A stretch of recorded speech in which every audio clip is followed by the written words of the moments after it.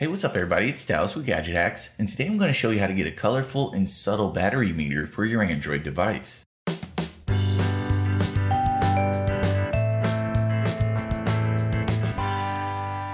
Now I already teased the main functionality for this one, and there's not very much to explain.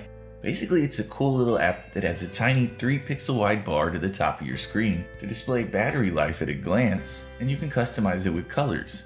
The app itself is called Energy Bar, and it's available for free on the Google Play Store. So search it by name to get it installed, or you can use the link in step 1 in my full tutorial.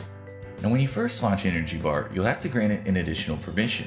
So start by turning the feature on with a switch at the top of the screen. Then on this next menu, select the Energy Bar option. From here, enable Energy Bar's accessibility service, then press OK on the pop-up. After that, just head back to the app, and this is where you can do some customization. First, you can have the bar only take up a small portion of the top of your screen, or you can set this to status bar to have it overlay the entire thing. But personally, I prefer the normal method, so I'll stick with that. Then you can set the bar's thickness with this slider down here, and you can have it be anywhere from 1 to 21 pixels wide.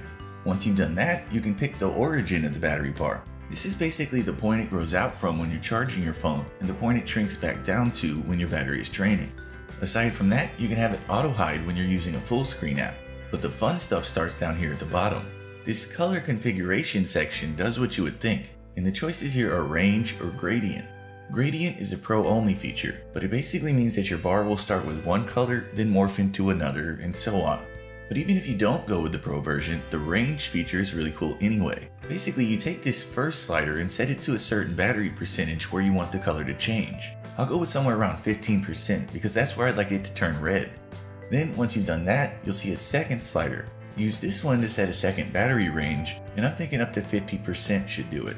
You could keep repeating this process to create as many different segments as you'd like, and each of these battery ranges can have its own color. So when you've got those set up to your liking, just tap either of the squares next to each segment, and you'll see a full RGB color picker. Use this to set the color of your first segment, which in my case I'm going with something reddish for this first one. And then when you're done with that, just repeat the same process for any of the other segments. When you're finished there, you'll see that the first color will be active when your battery is within this range, then the second color will kick in, and so on. But with everything set up, let me try to get a close-up of the battery bar in action.